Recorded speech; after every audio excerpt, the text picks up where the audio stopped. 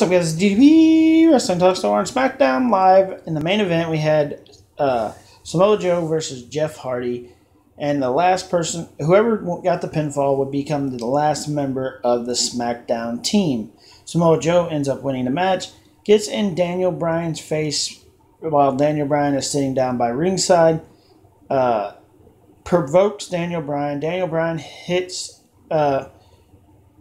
Samoa Joe. They start fighting. He puts him in the yes lock in the middle of the ring. The Miz gets in the ring.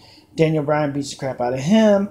Then Shane McMahon comes down and Daniel Bryan gives him a armbar like flip thing. And then Daniel Bryan walks off. And everybody's saying this is Daniel Bryan turning heel. I'm like, did I miss something here? Samoa Joe's a heel.